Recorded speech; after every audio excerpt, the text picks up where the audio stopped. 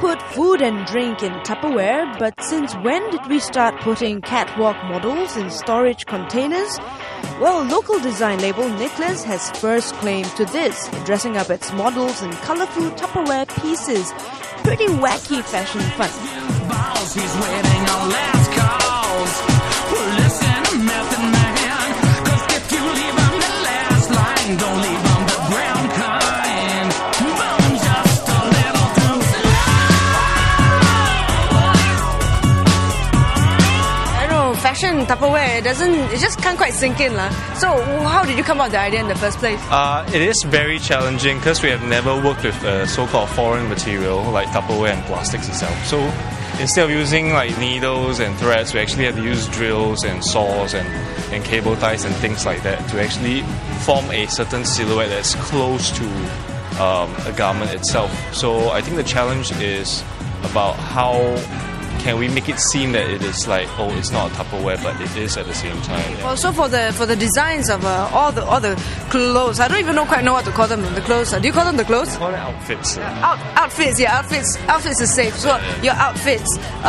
What kind of inspirations did you have to get? You know, where do you look for inspiration? Because where do you begin? We begin by cutting out this Tupperware up using saws, using drills. And we see what kind of shapes we can actually form with this.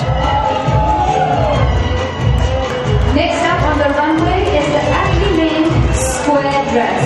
The design is based on the concept of symmetry in use of the squares and showcases harmony in colors and shape.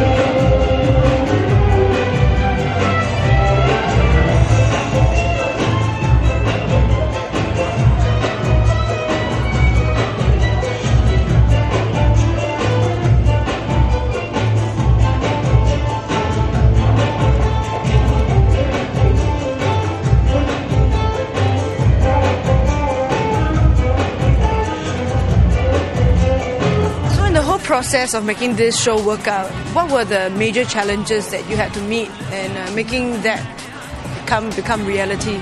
The challenges we met were about, first of all, is fitting, because it's all plastics and we don't know like the model size. Will they be able to wear it? Is it comfortable? Because that's what we always think about when we are making a garment itself. So making it realized is after a couple of fittings here and there, where we start to make adjustments, we find it viable.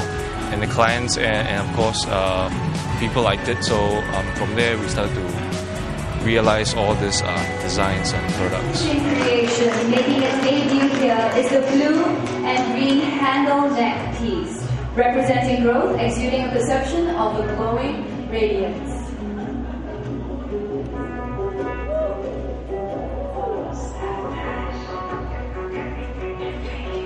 And in case you're wondering where the materials are from, if you look at the video, they're taken from water models.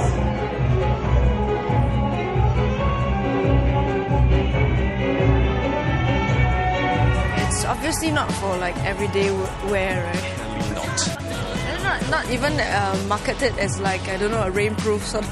Rainproof? No, not at all. It's actually rather uncomfortable as some of the models who have worn it, like all the sharp edges and things like that. Of course, we do take note of those things and make sure that the models actually walk on the stage properly without any cuts and bruises. Simplicity and complexity, flexibility and rigidness.